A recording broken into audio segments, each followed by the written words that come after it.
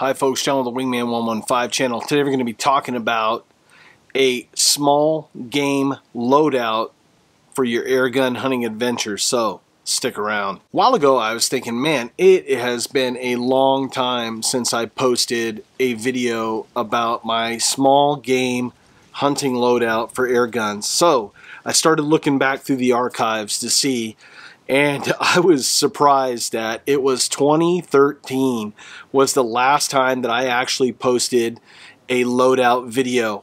A lot has changed in the 9 years that I've been airgun hunting. What I carry, the items that I carry, how I carry them, and such. Now, things are going to vary a little bit based on your geographic location. You have to understand that going out of the box. I'm in a mostly arid, sometimes high alpine environment. It's a lot different than, say, the Pacific Northwest. I was recently up in Oregon. The topography is really drastically different than down here. So with that in mind, what I'm going to do is I broke my kit down. I put it here on the table. I'm going to spin the camera around. I'm going to show you each piece of kit. I'm going to talk about it, and then we'll come back for some final thoughts. And as always, folks, I love doing videos like this. The video starts now. No airgun loadout video would be complete without showing you at least a little bit of eye candy. One airgun in particular. Now, this is a new airgun here on the channel. The good folks over at Airguns of Arizona sent this to me. I'll be doing some hard use, real world testing on this airgun, so look for this in some hunting videos coming soon. This is a 22 caliber. It is a carbine / pistol. There's a lot of great videos out there. My good friend Dana from Mountain Sport Airguns actually ran this airgun through the Airgun Survival Challenge on his channel. I'll leave a link to that video down below. And this airgun took a beating and still came back and worked after an extreme hard use test. So we have one here on the channel. We're going to showcase it in upcoming videos. Look out for that. I'm running a Hawk Vantage scope. This is a 3x12. Nice setup on this. I run this on a couple different air guns. I also have it on my Benjamin Akela. Works really nice for me. Also works really good when I'm using the Tacticam system, and we'll be showing that as well. But just a nice rig, good backpack gun, easy to carry. Also, I have it configured where I can run a 2-point sling on that, especially when you're going through the brush. You want to keep your air gun close to you, keep debris out of it, keep it from hooking stuff, and it's just a nice setup. This is the Tacticam FTS system. Basically, this apparatus right here mounts onto the eyepiece of the scope. This is the camera, also mounts onto the FTS system. And with mirrors, you're able to see through the scope perfectly without too much of an increase in the eye relief. It's a great system. I used this system to film my coyote hunt. If you follow along on the channel, probably about, I want to say, a year and a half, 2 years ago, I was able to harvest a coyote with an air gun. And I'll also leave a video link in the description below if you want to see that. Next up is in the concealment department. This is just some, basically a sniper webbing that I bought at a local Army Navy store. I mean, you can see right through it, but what's good about it is you can post up somewhere, sit down, especially if you're coyote hunting, and be able to make yourself a quick blind. And it weighs next to nothing. It's basically a 4x6 panel, and it works really good for out here. The desert camo works really nice. I've used this on multiple hunts with success. Also ground squirrel hunting. The California ground squirrels, one, they see color and their eyesight is just amazing. They can see movement. So this helps break you up when you're sitting down, trying to stay concealed, out of the way. Nice piece of kit. Next up, cutting tool. my own knife design. The Work Tough Gear Mount Laguna, been in production now for a couple of years, but everyone needs to carry a cutting tool with them. I designed this knife. It took me about 3 years to design it, and I designed it primarily as a hunting and fishing knife and maybe a little bit of camp craft. It's made out of Boulder K110, 3/16, has a 90-degree spine, and just, I'm a little bit biased because I designed it, but just a nice piece of kit. Also, if you folks are wondering, ATAC Custom Kydex, gentleman out of Palm Springs, makes these, has just about every sort of Kydex you can think of, even does custom logo stuff. So I'll leave a link also in the video description below on this sheath. Just a nice piece of kit right here. Next up is the Baco Laplander saw. You're probably asking yourself, John, why do you carry a saw in your kit? Well, like I said with the sniper blind, there's times where there's trees are down. I need to set that blind up. I'm going to cut a branch on a down tree, get it out of the way so we have a nice clean field of view. And this works very well for that. It's light. I use the Hidden Woodsman system with that. And Malcolm over at the Hidden Woodsman makes these for your saws. Works really nice. Goes on my belt, and it just stays out of the way. I've been running this now for years, and it just works great. Pellets. Well, with this system, I'm running 22 caliber JSB Exact Jumbo Heavy Diabolos. These are great. With that system, I also use them in the Akela. Works out really, really nice. Also, this is a pellet pouch, but this is a unique one. This is a Misenheimer pellet pouch, and they make them for Airguns of Arizona. I like them because it has that old school coin purse opening, and it stays shut and your pellets aren't falling out. Also has a very nice belt loop, so that way you can fill your mags. If you have extra mags, I also put them in there as well. This is a nice piece of kit, and I say that on everything, but just the craftsmanship on this leather pellet pouch. This is heirloom quality. You'll be passing this down to your grandkids. It's just beautiful, and it's functional. No kit would be complete without a multi-tool. Seems like whenever I get out in the woods, something always happens where I need a screwdriver, I need a saw, I need a file, and the Leatherman Super Tool 300, probably one of the first things I've ever reviewed here on the channel. So it's been around for a minute. Also, I run a flashlight on there. This is a Phoenix, and this is the LDO1. Gosh, I'm sure they don't even make this anymore, but just a nice little flashlight. I always believe in redundancies. 2 is 1 and 1 is none, and you can't go wrong with a Leatherman and a flashlight. Next up, eyes. You're going to be sitting in a blind. You're going to be out scouting. You can't be peeking through your scope all day, or else it's just going to hurt your eyeballs. So I have a small Nikon Akela. Had it for a while, and it's just small, compact, but it's really nice. It's a 10 by 25.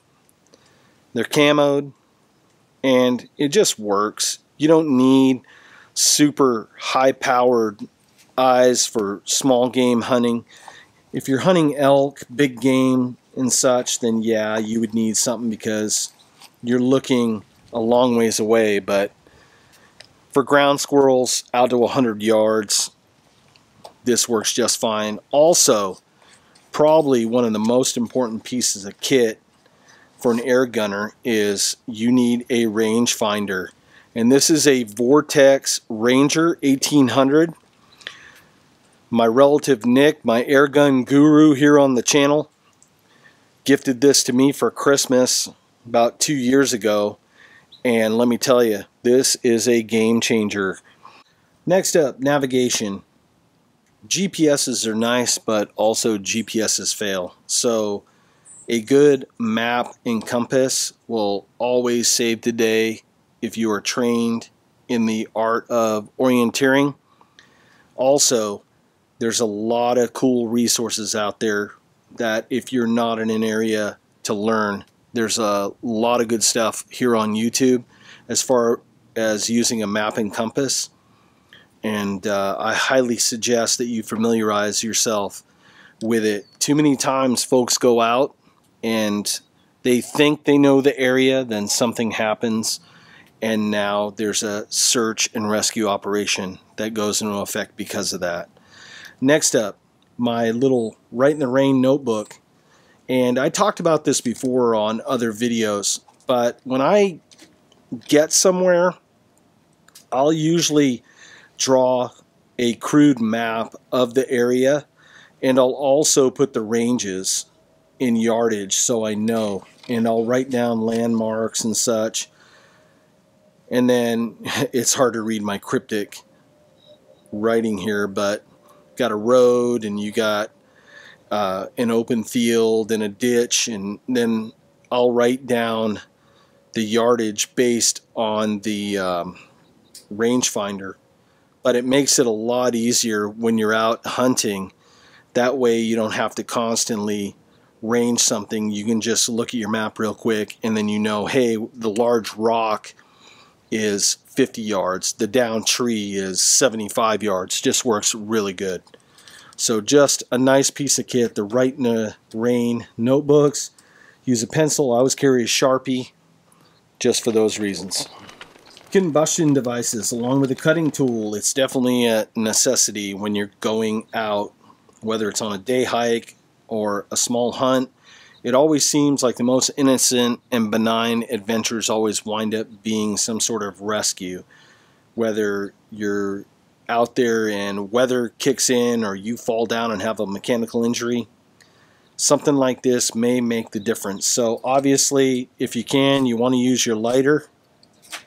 But if the lighter fails, there's always redundancies, right? And this is another item from the Hidden Woodsman.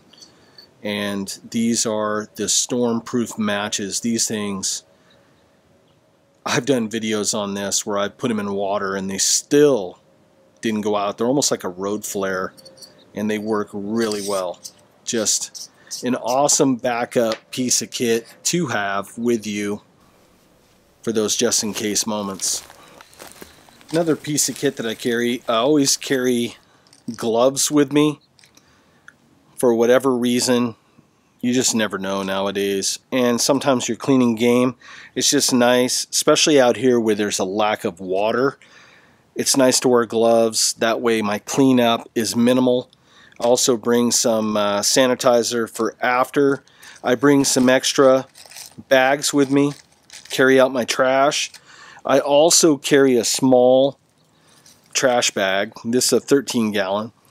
So if I'm in the field and I'm not able to clean the game right away, I can put it in this bag, tie it up. That way if there's any ticks, fleas, whatever, they're not crawling all around the inside of my pack. I can secure this, keeps it nice and handy. Also, if I'm out in the field and I'm quartering up that jackrabbit, that cottontail, I can put them in a bag real quick. That way when I get back to camp, I just put it in a cooler. And it just makes it really nice setup. The cleanup's minimal. And this is usually overlooked by a lot of people. We go out on hunts and nobody has anything even to clean their hands with. So I always like to have a little bit of something in my kit just for that reason. Next up, a basic first aid kit. Now, I've done videos on blowout kits. I've done videos on like major first aid kits for some serious wounds. I'm just talking about a light travel kit. We're out there just for cuts and scrapes. Then I have my base camp kit that I keep in my truck are in camp in the event that there is a serious issue.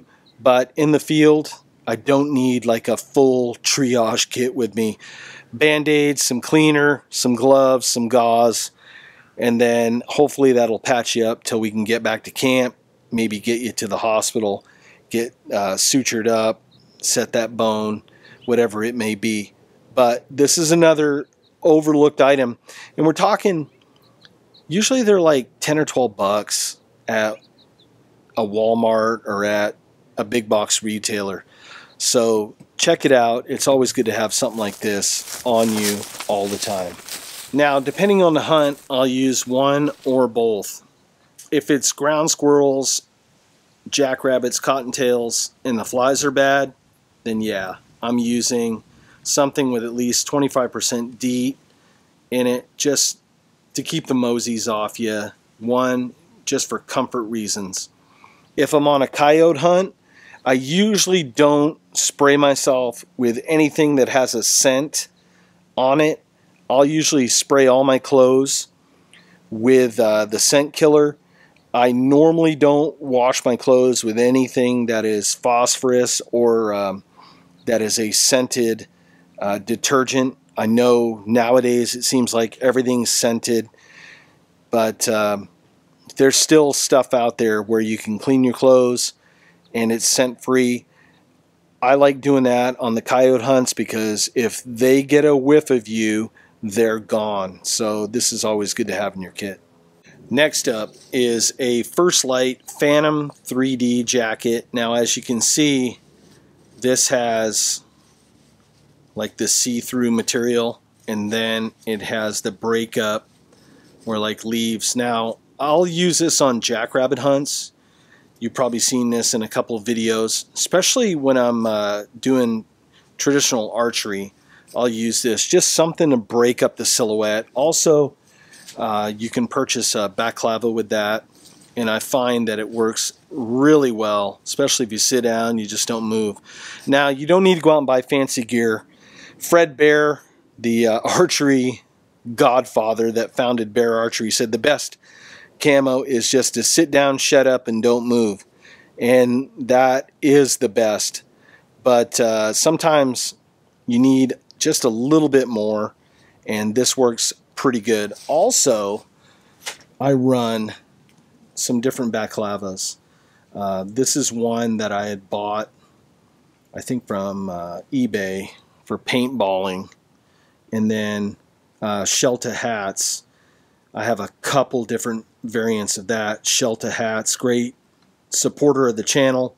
I've been wearing their stuff for a long time now.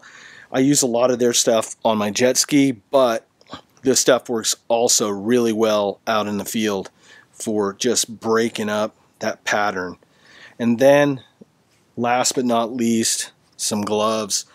Sometimes you can be camoed out and then you're not wearing gloves and an animal sees the back of your hand or your palms, and then all of a sudden they're gone. So just some cheap mechanics gloves. They make them in a variety of different camo patterns, and these work really good for me for air gunning.